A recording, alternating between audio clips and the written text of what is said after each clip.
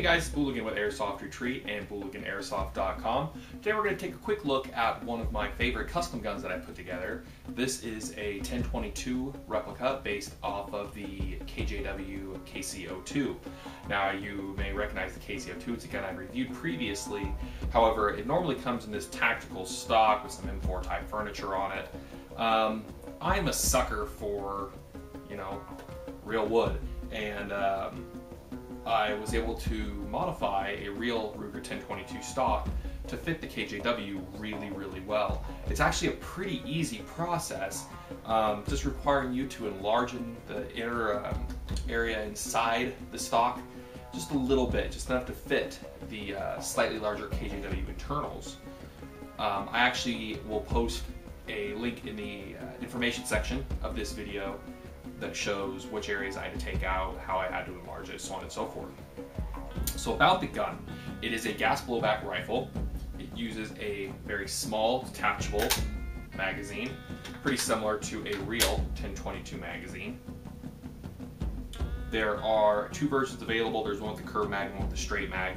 Has a little bit better ammo capacity. However, it is a gas blowback gun, so every time you fire, the bolt cycles. It has a bolt lock, and since this is empty, it will lock back. But it also has a few nice features. One of my favorite hop-up adjusters is on this gun, which is a weird thing to get excited about, but this little rotary dial right here is a top adjustable hop-up. Depending on the optic that you run on it, you can, I could reach up while shooting and adjust it with my off thumb. The front section of the rail is removable. You just have to unscrew these pieces, unscrew that, lift it, and it comes right off, so you don't have to have this extended top rail.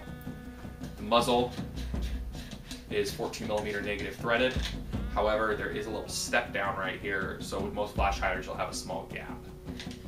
That's why I'm keeping the bull barrel that came with it on there, because it looks awesome. The optic that I'm running on here is probably my favorite glass scope that I currently own. It is a Leapers 1:4 by 28 optic.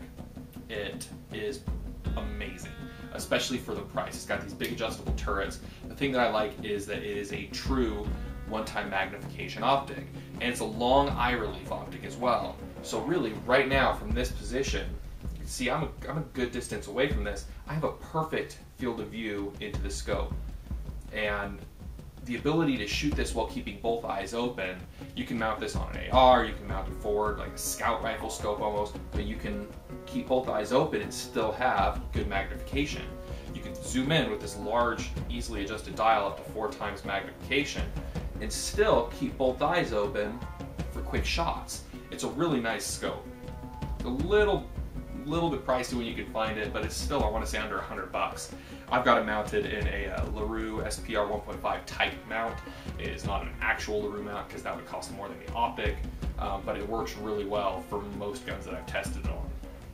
So all in all, this gun gives you really good performance. It's shooting about 435 feet per second, good flat trajectory out to about 165 feet, which is really good with like Echo 1.28 gram B's, which is kind of my long range testing ammo currently because I have a lot of it and it does a really good job.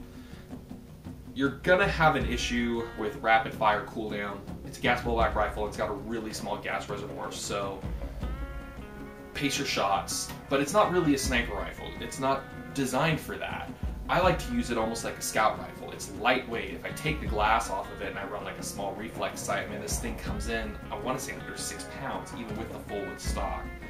But it points and shoots so well because it's so light, good short barrel on it, that it makes an excellent scout rifle platform for a semi-automatic scout rifle. You may have seen my bolt action scout rifle, which we'll do a video on a little bit later. But this is absolutely a skirmishable gun.